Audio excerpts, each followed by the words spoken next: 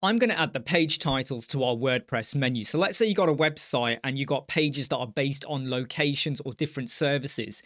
And rather than saying the word home, you actually want to show the location. So let's say you got a page for New York, London, Tokyo, Paris, etc. You might want that to appear. And I'm going to show you how to do that in your WordPress menu with a free code snippet. But let me show you what it would do.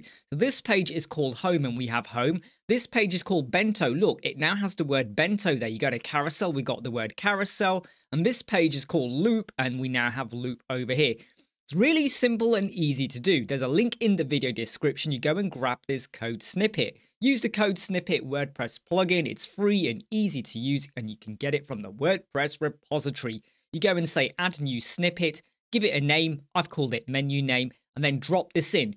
That's all you do. You don't need to do anything more with that. Then you want to go over to your appearance and your menus and you will probably have your menu already built. Now I already had one over here called old home. That was my original home, which if I click over here, I've just called the navigation label old home just so that you knew it was there. But here's the new link that you're going to be adding, the one that is based on the page title. So here's what you do. You go and grab a custom link like this. And what you want to do is go and put in a hashtag.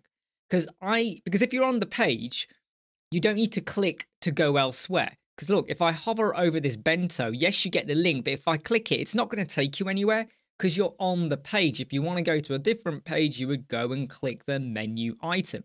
So just go and pop in a hashtag. Then over here, you go and drop in a short code. And if you forget what the short code is, go over to the snippet and you'll see it here, current_page_title. So inside a square bracket, make sure you pop that in, current_page_title. Then click add to menu and it will appear and then you go and pop it where you want. Now I obviously am going to get rid of that because I've already got it in there. Make sure you save your menu and you can pop that wherever you want. And then when you now go over to your menu, this page is called bento because you can see it there, but it's now over there as well and it follows it through. So look, if I now was to click loop, and I'm doing this live now, so I'm not now using different tabs. If I click loop, you're going to go to the loop page and we've got loop. If I click carousel, because that's a carousel page, the page title is in the menu. So this could be super useful if you've got location-based pages. Hey, I'm Imran, Web Squadron. I hope you like, subscribe, share, and follow. I'll see you soon.